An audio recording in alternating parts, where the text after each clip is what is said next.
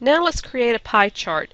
You may want several different charts in your reports to show different things. Remember, when we plan our chart, we do so in order to show the information the best that we can.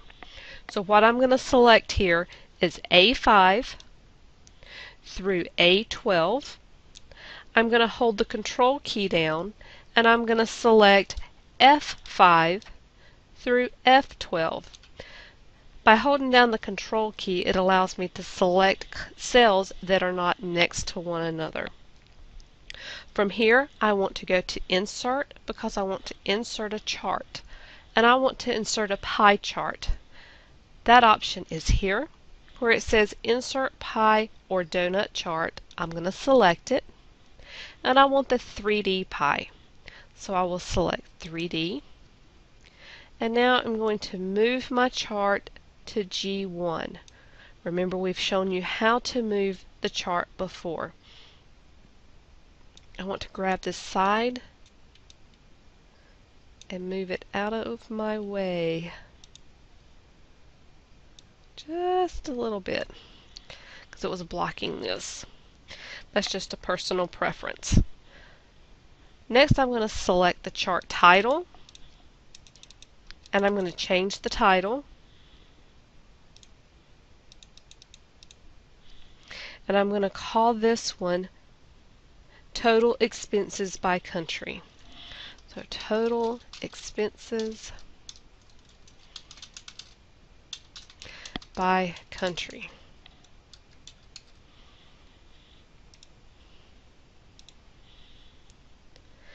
Now I want to change my chart layout. I'm going to click the Quick Chart Layout, and I want to use Layout 2.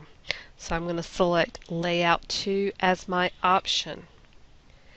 Next, I want to click the slice for the India data point. You'll find India is the orange. I'm going to select that piece of pie by clicking on it. Then click again so it's the only slice selected. Then I'm going to click Format Data Point. So right click, Format Data Point. We get the Format Data Point dialog box opens. I'm going to double click the 0 in the Point Explosion text box. So here's Point Explosion. I'm going to double click that 0 and I'm going to key in a value. I'm going to key in a 40. And then I'm going to close this one out by clicking the X. You'll see that it exploded India out. I'm going to click off the chart. Then I'm going to click Page Layout. You'll notice I'm on 2 sheets here. Do you see that? Okay, from here I can go to Page Layout. I can change my orientation to Landscape.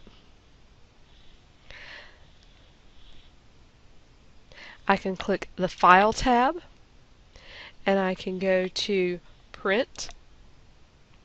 And here at Print, you notice I have different options. Here, no scaling is currently selected. I'm going to click that down arrow and I'm going to tell it to fit on one page. This brings all the information to one page. Next, I want to save the information.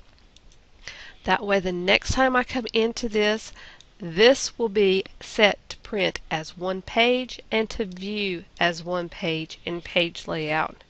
Make sure you always save your work when you've made your changes.